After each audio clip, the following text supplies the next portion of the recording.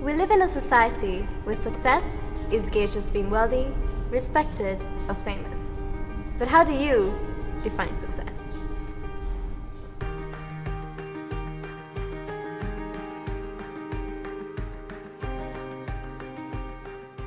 On this episode, we meet an imaginative and expressive individual,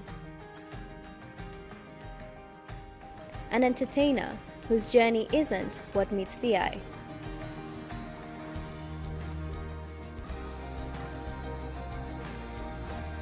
Hi, my name is Alykhan Sorathia, and this is my success story. I've always known I wanted to become an actor, a performer, right from a very young age. But little did I know I needed to prepare for it. And what was life's way to make me prepare? When I was born, I was premature, number one. And the doctors had told my parents that this kid ain't going to make it. Lo and behold, I did survive. Picture of baki hai. And that was my first stint with becoming a fighter. After that, as I grew up, I started doing anything to get attention, dancing, impressions, and I started doing impressions, and guys are like, hey, you sound like this one. And my first impression that I actually learned was Amitabh Bachchan. Guys are like, hey, you sound like him. I'm like, acha. But coming from an Indian family, when you tell your parents you want to become an actor, get into films, right from a young age, it's like, acha, theek hai, lekin you need to get an education. So that's exactly what I did. I finished my primary school here, right to Form 3, and then I moved to Canada. I did my first degree in business administration and marketing. Moved to Switzerland for hotel management. That's all for that. And then I said, okay, I got to go and pursue my dream. What is my oxygen? Acting, film, entertainment. I moved to India and to try and pursue the actual dream. I enrolled in Anupam Kher's Actor Prepares. And you know, you had this notion, I'm going to go to Mumbai, I'm a star banunga, I'll be a big star. Within the first week, you pretty much come to the ground and you realize, boss, you're 1 in 1.3 billion. And you understand the gravity of the situation. When I went to the school, people don't take you seriously, like you are one in a billion. So nobody cares. I went for my first audition. I got rejected within 5 seconds, not because of the audition. The casting director came out and said, yes, yes, no, no, no. All the yeses come in, all the no's out. First audition, you've come to Mumbai, my star banunga, I'll be a big star. And you get crushed. Because in your mind, it's just films. My world is film, my oxygen is film. And rejection after rejection, it's like somebody stepping on the oxygen pipe. And yeah, it's tough. And then after 2 years, I said, you know, if I have to remain sane, I need to leave, even if it's for a break.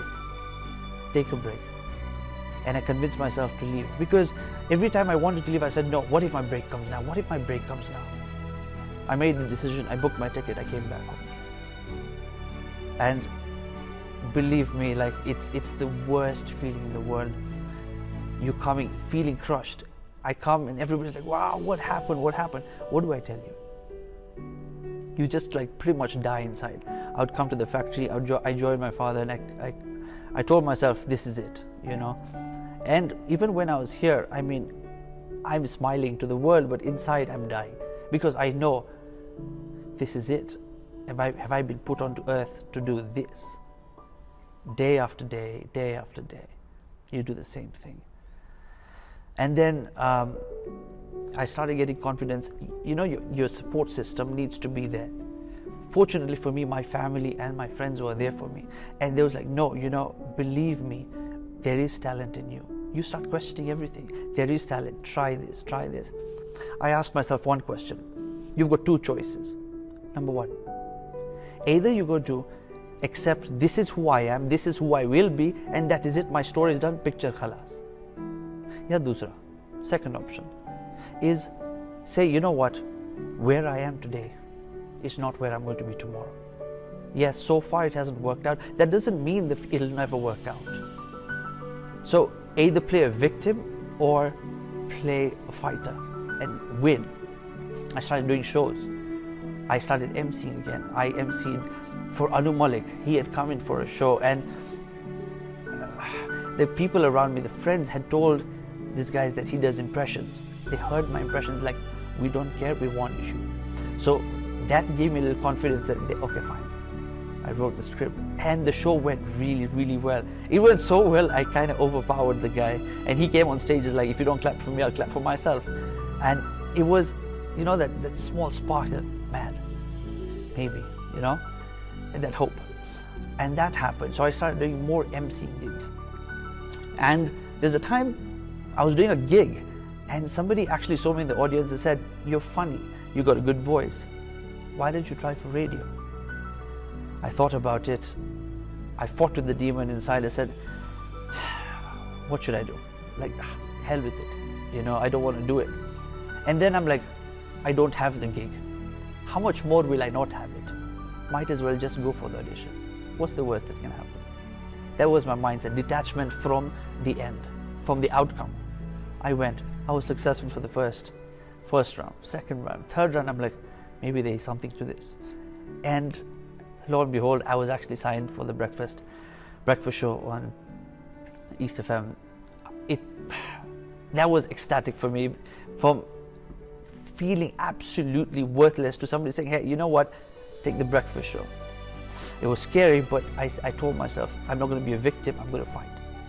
Then I started getting into media, into print, into films, and I have things coming up in the pipeline as well. Sometimes, you know, when you are on the wrong path, life comes and knocks you to take you on the right track. At that particular time, you are asking yourself, why is this happening? Why is this happening? Like, why me? You know? But when you connect the dots back, you realize everything happens for a reason.